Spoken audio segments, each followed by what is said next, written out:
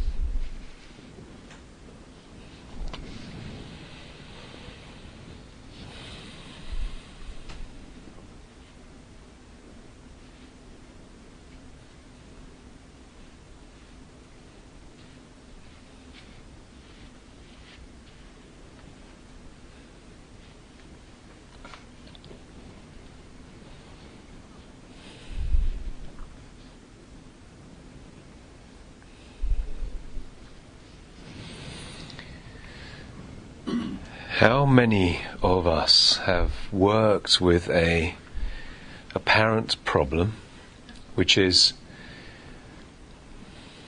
really same thing? Hearing it as well. Which is, of course, at that level of experience a real problem. It's experienced as a real problem. It isn't, but it's experienced as. And tried to understand the truth of it for even decades. I know that was my experience. And failed.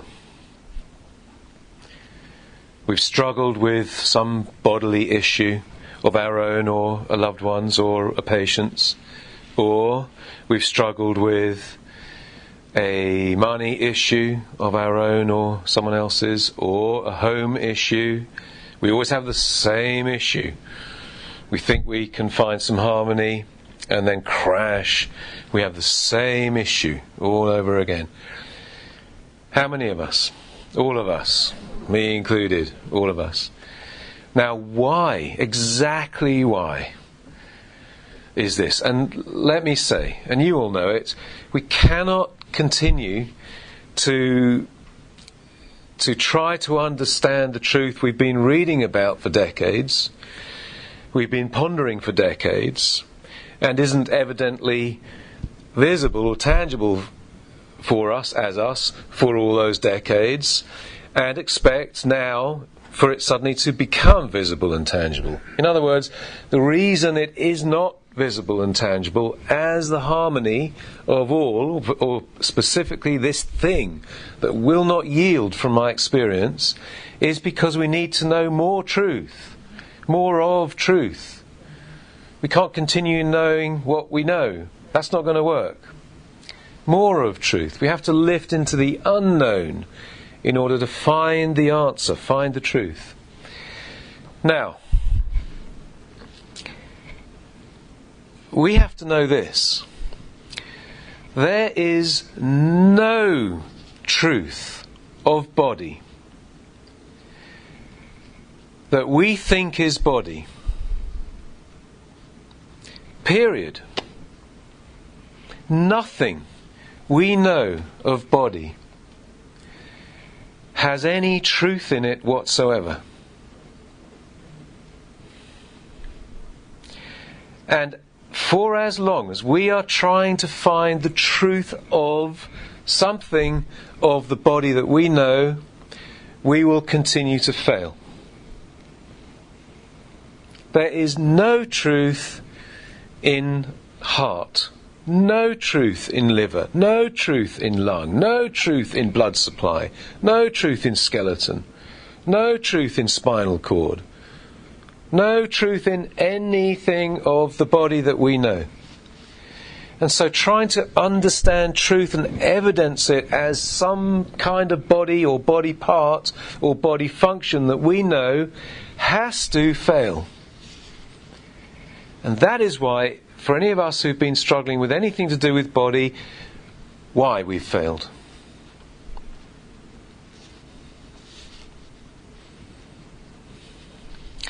There is no truth to dollars whatsoever.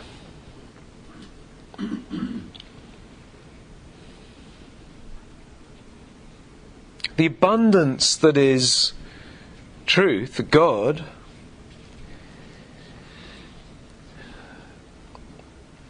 is not to be found at all in $1 or in 1 billion of them. There's no truth at all in dollars. And that is why, as we continue to try and understand truth as what we know as sufficiency, abundance, we fail. The dollars still aren't turning up. We keep thinking that truth known will increase our supply of dollars. Well, who has found that working?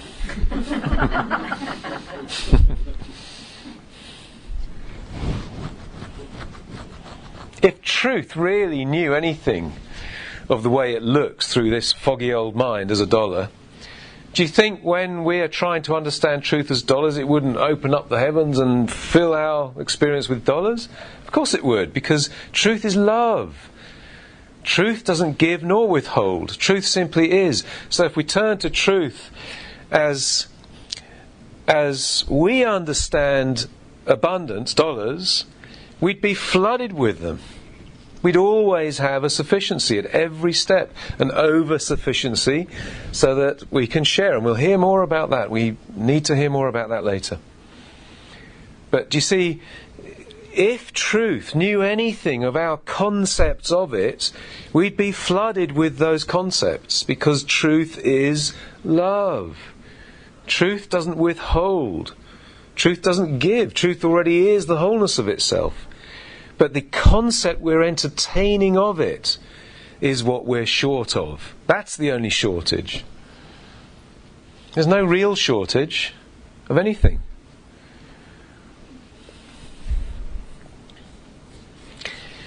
If we turned to truth as love, hoping that the love of our life is going to walk into our life, in other words, a human,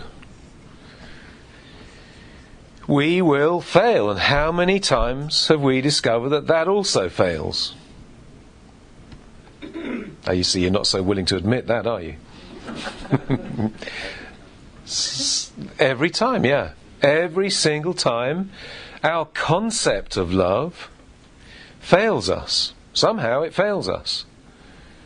It has to. Remember the Gita. The concept is born and plays a little bit and then subsides. So even if it's been pretty good during its birth and playing, it then subsides. It leaves us. The good that it was leaves us, subsides. All concept is a temporal, tangible experience at any level of consciousness.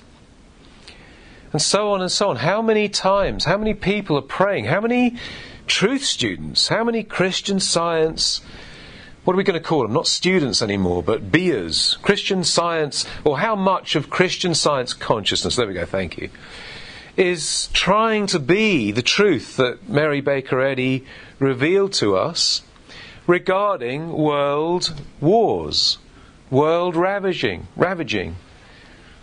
How many of us are trying to see the truth or reveal the truth and stop the ravaging or the rape of our world, or the tragedy of war between countries or nations or neighbours? How many? Millions, probably. How many of Joel's beers? How many of us over all these years have tried to know the truth and evidence it as world peace or governmental peace? How many? It's probably not one of us that haven't tried, because we know it's the truth, but where is that harmony evident? So, do you see? We have to lift above, which is not lift above Joel. Let's keep on repeating this. Not lift above Mary Baker Eddy. You can't lift above truth, but we lift above our understanding of truth. Our understanding of truth, because we've got it wrong, obviously, if it isn't evident. You catch that? We can't rest, we can't repeat yesterday's, we can't read the same page, unless we're open and we can have revealed to us from that same page or from that same statement more of what it really means, because we're misunderstanding. By the lack of fruits. It's very simple. By their fruits we shall know them. By our fruits we shall know ourselves, our own degree of spiritual consciousness. It's very simple. So we mustn't look to truth and say, well, where are you? You've abandoned me because you're busy in Egypt. We've got to look at our understanding of truth. And there is the answer to everything. So now look. There is no truth at all of the human sense of body. There is no truth at all in the human sense of money. There is no truth at all in the human sense of love. There's no truth at all in the human sense of work, companionship, peace, government, country, friendliness, givingness, compassion. No truth at all. So don't expect truth to appear there. It is only, and by the degree we can, the relinquishing of all idea of body that can finally be the transparency of mind that reveals truthful body, which is nothing at all to do with a physical sense of body. It is truth revealing truth as truth's body, the one body of truth, of spirit, which then, without concern, as we've heard, without the principle trying to attach itself to or as any concept, then, ironically then, is when we see the wholeness of the concept. But if we are attached to that concept and hoping to see truth there, or having a sense of needing to see truth there because I've only got a few days left, we cannot evidence it because there is no truth to be found in that concept of body. Another way of putting this, making it even clearer, is the infinite cannot fit in the finite. Because the infinite is indivisible. We either have the whole of the infinite, the whole of God, the whole of truth, or we have none of it, meaning intangible experience. And so we've got to go, there we go, we've got to go to the whole of truth, which doesn't have a physical body in it. It has no finiteness in it. In order to discover the whole of truth as the body that I am, meaning capital I, the body that I am is the one and only body that I is. And that's the whole of infinity being that one body, the truthful body. When I go to that truthful body, without wishing to know it as concept, then ironically I start living that truthful body and experience it conceptually. And it looks like a healing. I have to drop all concern for this sense of body. Same with dollars. There is no truth in dollars at all. If I'm expecting truth to be witnessed as a flourishing business, as more patients or more customers or clients, more opportunity opening up, as a winning. Oh, if I know truth and then go and do the lottery, I'll win. Doesn't work. Never will work. There's no truth in the lottery. Nor is there truth in any concept of God as the fullness of all form, the infinity of all form, including, which is correct, including dollars, however, and any other currency, of course. However, if we still are expecting truth to appear in that conceptual form, and now more of it, we will fail. We have to go to truth for truth only. For the experience of spiritual abundance, if you like, spiritual wholeness, the infinity of spirit being this consciousness that I am already. There is our only abundance, our only supply. We literally have to be willing to give up the conceptual experience of more dollars, more money. Give it up. Detach from it. Release God. Trust God. All the same thing, really. Trust that the concept is automatic and infallible as long as, interestingly and ironically, we take no thought for it at all.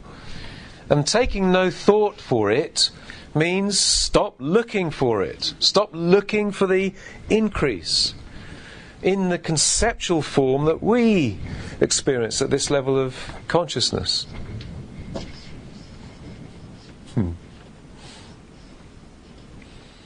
Take no thought. Now think, if I had no thoughts to take, that's how I've got to be. So now I can't even think of the concept of dollars. Now I can't hope to have more of that concept. And now I'm also unable to think about witnessing more of that concept. My thought has gone. That's how we've got to be.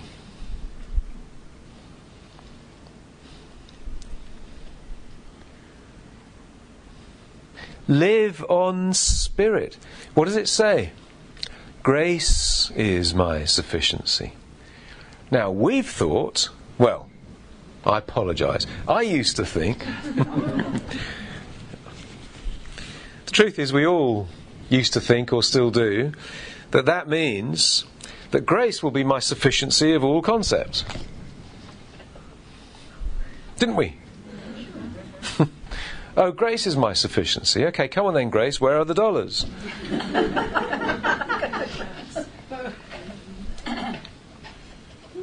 That's what we thought.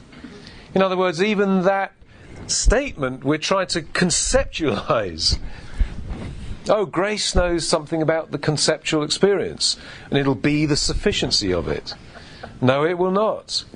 Grace can only be itself, because grace is infinite, and therefore only grace exists. Therefore, grace can only witness itself. Grace is my sufficiency. So therefore, now we can apply it to any aspect. Aspects are fine. Don't be frightened of aspects. In fact, they're very necessary. Why? Because conceptually we have a million different aspects of experience. In the absolute truth, of course, there's only one. All is the same substance, the same form, the same presence, the same activity. But we're so used to aspects that we have to understand truth specifically in at least each of the major aspects of our experience. So, body is different from supply, from money. It's different. So we have to understand that grace is my sufficiency when it comes to body, as opposed to abundance. So now, grace as body. Let's do it again. Grace is infinite.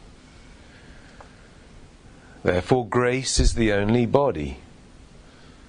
If there's a presence, it must be a presence that is of that infinity, because grace is infinity, therefore there's nothing but grace. Yes? Alright, so there's a presence here, yes, there's a presence, it feels as if there's something here, and that's true, there is something here. Actually, it's just a body of awareness. But that's okay, there's something here. That's true. Okay, therefore, what is it? Grace. Can I understand grace? No. Therefore, I mustn't try to. I can't interpret grace and have it appear as my healthy body, sense of body. I have to let grace be my body. Grace be the sufficiency, the completeness, the wholeness, the perfection of my body. That's not this thing. It is the real body that is grace, because grace is infinite, therefore there's nothing else. There's no other body. This is not a separate body. This is the body that is grace. Grace isn't going to come and do something to this other body. This is the body of grace. Even what is visible. The only visible presence is grace, is truth. It's just that we're holding on to a very poor concept of body, or perception of body. So we lift into grace as grace. We relinquish, we drop all idea of body. We're not interested in this thing. We've recognized it now as just a poor concept, so let's discard it. It's not going to die, don't worry. It's going to do the opposite. It's going to be filled with the appearance of life. But, you see, we can't witness that until we realize what the real body is, grace, until we realize that grace is infinite understanding. This came up earlier. God's understanding is infinite. Think now. God's understanding is infinite. Therefore, this sense of understanding isn't it. You can't. I can't. Jesus can't. Gautama can't understand truth. understand spirit, grace. So it's not our understanding that either can do something, can evidence truth, or block it. There isn't any understanding here as this sense of mind. There's no power in this sense that we are. There's nothing here. It's just a poor sense is all. There's one power, one understanding, one awareness, one intelligence, and it's being the fullness of its body all the time. It's being the fullness of its abundance, which is the whole of infinity right here, right now, this very second, all yours, because you're it. Right now it's being it. And it is seeing it. It is being it right now. The infinite understanding that is grace is being it now, is seeing it now, has it tangibly as itself, as its ownership. Now, these are all very poor words, but you understand. So what is it that is stopping the appearance of perfect body, perfect abundance, and so on? It is simply that we are focused on the concept instead of grace itself. As soon as we turn to grace for the sake of grace alone, then we've tapped into, if you like, we've opened ourselves to the understanding that is in full embodiment of itself as you, this very second and eternally. As soon as we've relinquished any understanding that we're trying to have, we have none to have. So give it up.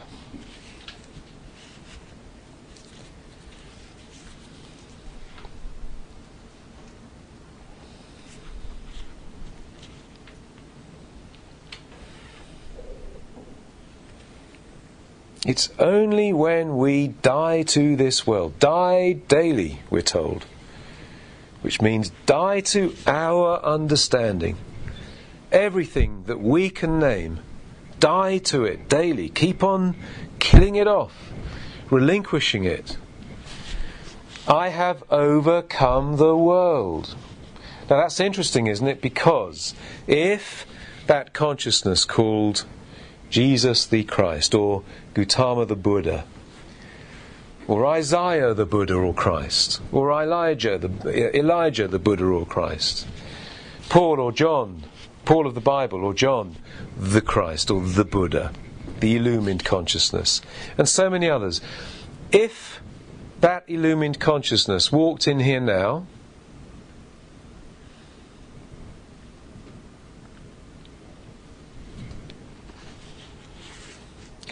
would that illumined consciousness be able to evidence, especially perhaps with us? We're open, aren't we? We're not closed to this, we're open.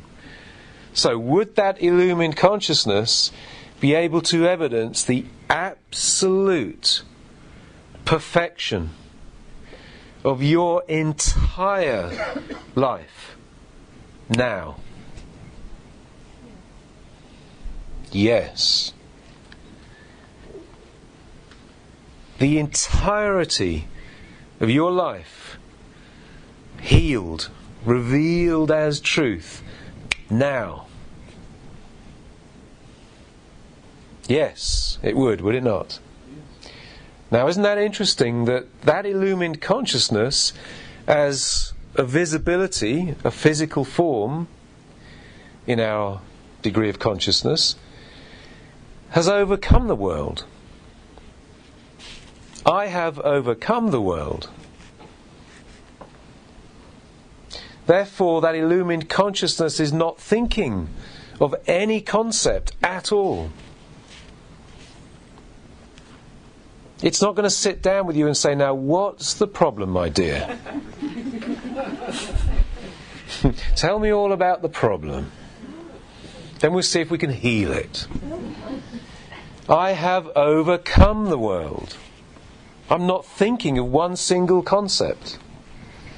And yet, that illumined consciousness instantaneously heals, reveals the truth of the entirety of your experience. How?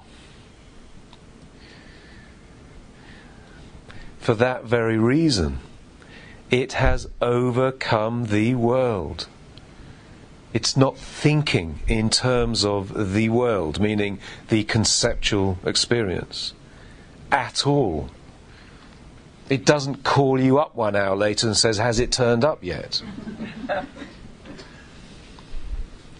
It's not there. It's not thinking in those terms. It knows it will show up as concept. Jesus said very often, within the hour, your daughter will be whole. Your son will be whole. Go to the fish's mouth, and there is the gold coin. He knew. It's already there all the time. He knew the concept is already full all the time. The hour is us waking up. When we wake up, there it is. And in illumined consciousness saturating itself as our consciousness, we wake up and there is the presence of fullness, of wholeness. There it is. But he was very wise. He knew that sometimes it takes just an hour, which is meaning to say it'll take a few seconds or a few minutes or an hour, or you might have to wait till the next morning before this consciousness is relaxed enough, fully imbued with that beautiful, pure consciousness of the Buddha, the Christ, the illumined consciousness, before you can see it. Within the hour she will be whole. Well, she's whole right now, but now I can see.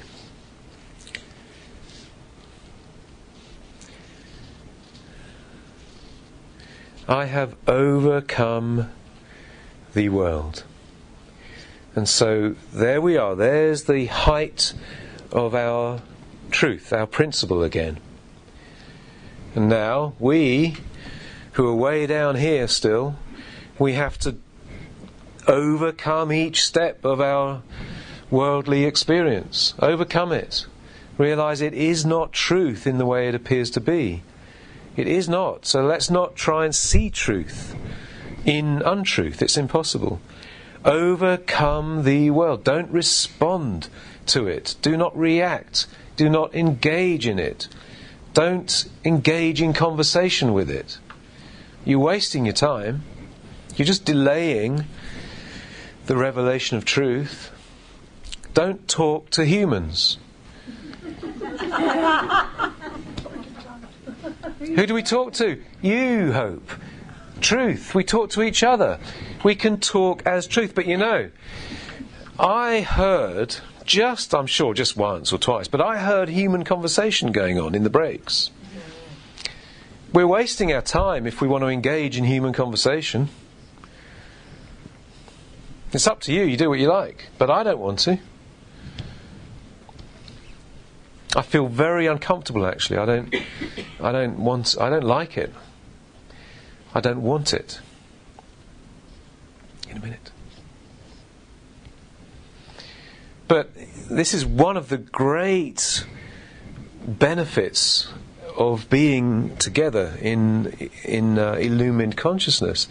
We really can be silence with each other, and we all understand what's happening. Truth is happening as we're silent.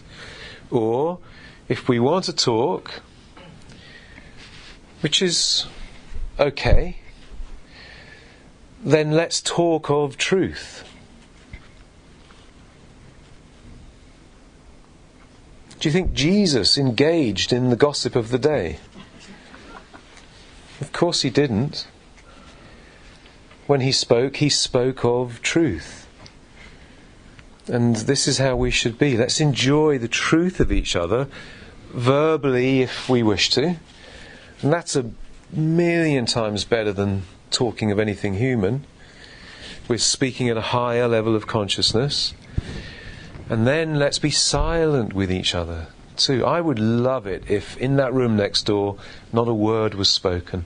And silently, each of us in that room, we knew of each of us in the room, are knowing truth. We're silently knowing the truth of each other. And you watch the miracles that take place. You watch the so-called healings that take place just in that consciousness. You know, at lunch, we had a beautiful lunch with Laverne. Where are you? Where's she gone? Oh, Laverne. She's such an angel, this one. And we were just saying, you know, if every... Well, let me back up. Do you mind me sharing this, Laverne? Thank you. She was saying that her and her husband of some time ago used to have a room in the house that was sacred. No TV, no negative talk, no human talk, no magazines, only truth. She loves classical music, so classical music plays, truth is spoken, a silent room of meditation and so on. And we were just saying, if every household in the country were to have that discipline when they walk through the front door and to recognise their home as sacred, no TV, no magazines, no gossip, no humanness, but just beauty, just truth, just silence, or if we're going to speak, let's speak truth, then I think that in 1 week the whole world would change. In 1 week, can you imagine? Every household of the country, just this country, being truthful for 1 week, the whole world would change. More accurately, the whole world would be revealed as such a greater degree of the truth it really is. Arguments would stop, wars would stop. Who reminded me of you were reminding me, Arthur, of what happened in Egypt. What happened? Peacefully, the soldiers, as we heard last time, and Brian so gracefully shared last year, here. What happened in Egypt? The soldiers literally refused to fight anymore. I'm putting my guns down, I'm climbing out of the tanks, I'm not doing this anymore. And there is the truth.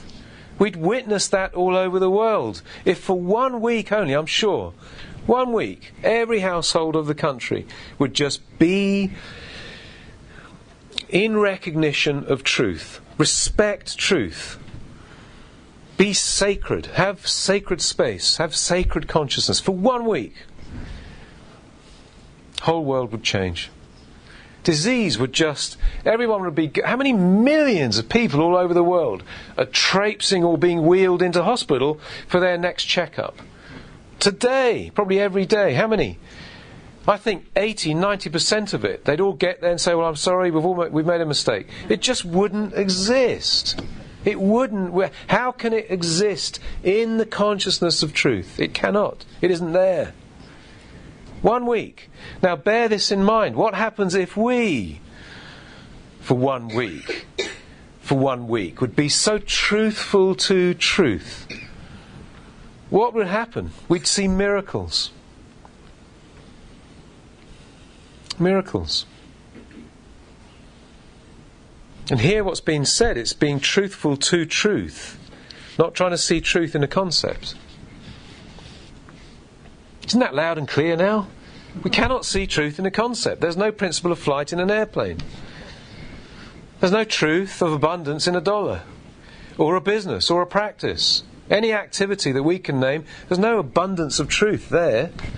So stop looking for it there. There's no truth of anything of the body that we know. No truth. I'll share something with you that we were discussing recently, and that is with somebody who was having a heart attack, and they were trying to know the truth of heart, know the untruth of what was happening in experience. And this person emailed. They had to email twice. First time the appearance was still there. Second time, within hours, there was a complete revealing of perfect function. A healing, we may call it in the old days. It's just the revealing, the revelation of truth. And we were talking recently, and this person was trying to understand why they couldn't do it themselves, and yet when they reached out to just this little grain of illumined consciousness, don't think that I'm some great illumined consciousness, I promise you I'm not. I'm If there's anything, there's just this tiny little grain, but it is a truthful grain. Please don't think I'm different from you. No way. No way. But this person reached out, and very quickly there was the so-called healing, the revealing. And so the person couldn't understand why they couldn't do it on their own, and yet why, as they reached out, it happened. Now, the person said to me, what I was doing was imagining the one universal heart. And therefore, heart was still in consciousness. And there is no truth in heart, whether it's mine or yours or the universe's. Whether there's 7 billion hearts on earth, as earth at this moment, or whether we're trying to witness or understand one universal heart. Truth doesn't have a heart. And this person instantaneously got it. This beautiful light is very alight and got it instantaneously. And now there cannot be heart problems showing up there again. There is no heart that can have a problem as long as we've lifted above heart. You see now, in the same way, let's take everything that appears as a problem and lift right away from it. As Joel used to say, you cannot solve the problem on the level of the problem. Now perhaps we haven't understood that properly. Well, here it is. And he knew it. He said it. But we didn't understand, and this is what I mean.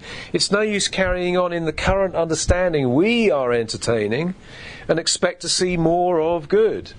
We've got to lift our understanding. All the truth is on every page. All the truth is on every page of Joel's books and talks. All the truth is on every page of Mary Baker Eddy's.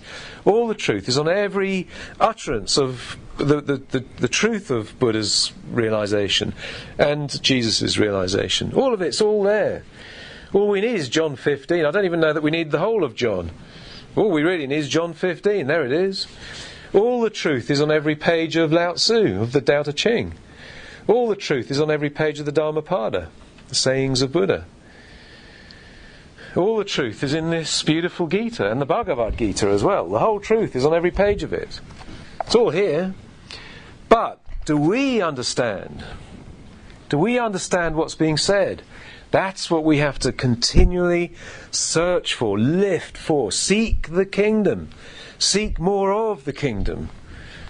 All the time. The kingdom is infinite, so we never stop seeking the kingdom. Don't rest on yesterday's manna. Don't expect yesterday's manna to feed you. It can't. Yesterday's consciousness doesn't work anymore. Realise that. What worked yesterday, now that consciousness has lifted, doesn't work anymore. I've had this experience many, many times. Doesn't work anymore.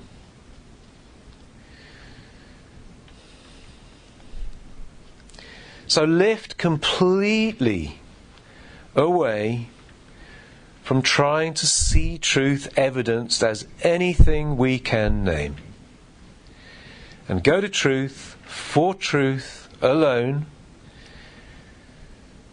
and ask truth if you like. When it's not dual to do this, as long as we realise it's our very own consciousness that we're reaching into. It's just seeking the kingdom. Show me the truthful body. And you'll discover, if you persist, that there is no truth but grace as body, spirit as body. And the more you're filled with grace, living you. And here we are again. We've arrived back at Basking Ridge. Spirit lives me. Grace lives me. My body is that of grace, living itself as my body. This thing's just a poor image of that real body. Grace is living itself as this body that I'm gifted with. I have the gift of body, the free gift of body. But let me never take ownership and think I know what it is, and then start running around with it, separate from truth. like a plastic moulding, you know. I've separated myself from the plastic and then I'll run around. It's mine now. No, it's not. Grace is the only body. And so if we want to understand movement, freedom, joy, harmony, what the body is for, what's my body for? Well, it can only be for one thing, and that's sharing, giving. It's a body that allows me to give of the infinity of myself. What other truth of body could there be? Infinity just gives. We'll hear more about that. So grace gives of itself all the time to its universe. There's the truth. But I've got to experience that as grace giving, grace being, grace movement, grace freedom of body. Grace lives me as body. And the more I'm aware of that, and the more I'm a transparency to allow grace to continually be felt happening here, continually be felt happening here, or as much as we possibly can make it a continuum. It's not a visitation, or let me get a little bit more of grace and fill myself up like an automobile filling itself up at the gas station, then I can drive off and use up that little bit of grace I went and visited. I mean, this is not it. We have to be grace. We can't visit it. There's no storehouse. There's no grace station, like a gas station. Grace is what we are. We have to let grace be. And then the more we're experiencing the happening of grace, the happening of peace, spirit, as a continuum, the more we experience the concept of body being whole and untouchable now. Nothing can injure it, can attack it. Nothing. You see, there's nothing to attack because everything is consciousness, including this physical sense. It's just consciousness. Therefore, listen closely.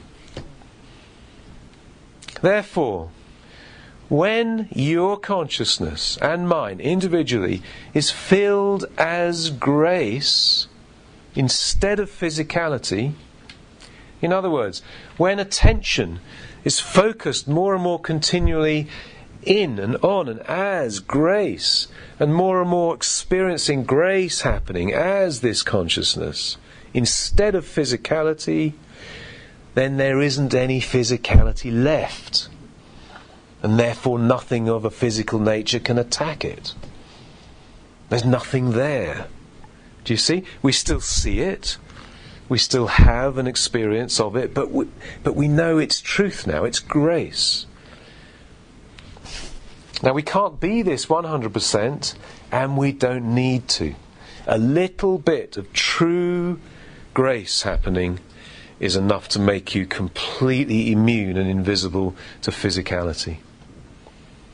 We shared in Tampa that it's like, who's seen Harry Potter? Oh, that's disgraceful. Only 10 of us have seen Harry Potter. Go and have some children, everyone. Go and multiply and then watch Harry Potter. Harry Potter has an invisibility cloak. You've seen that? Some of us. And he puts this invisibility cloak on and the world can't see him. He moves around completely invisible. Just see through. There's nothing there.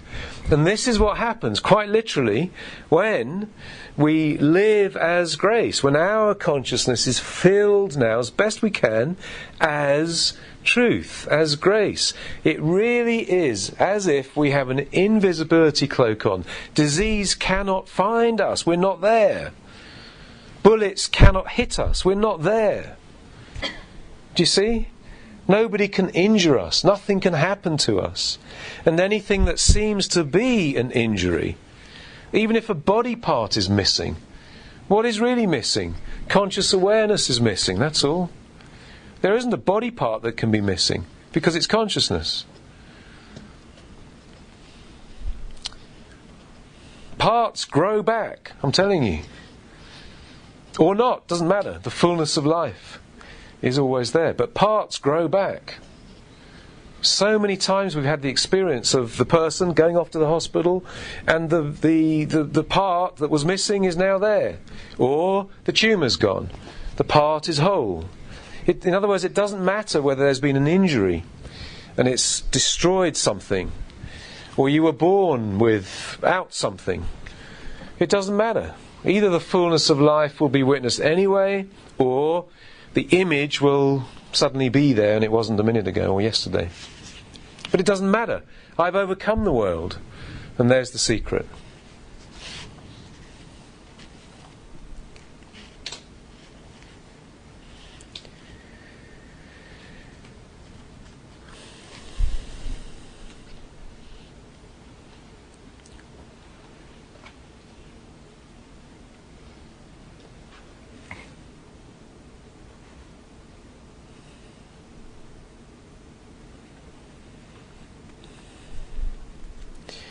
There's our message for the moment. Thank you, thank you.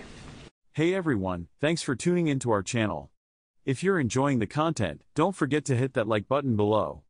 It really helps us out. And why not share this video with your friends? Spread the word and help us reach more people. Lastly, make sure to subscribe to our channel and turn on the notifications so you never miss a new video from us. Thanks for watching and see you next time.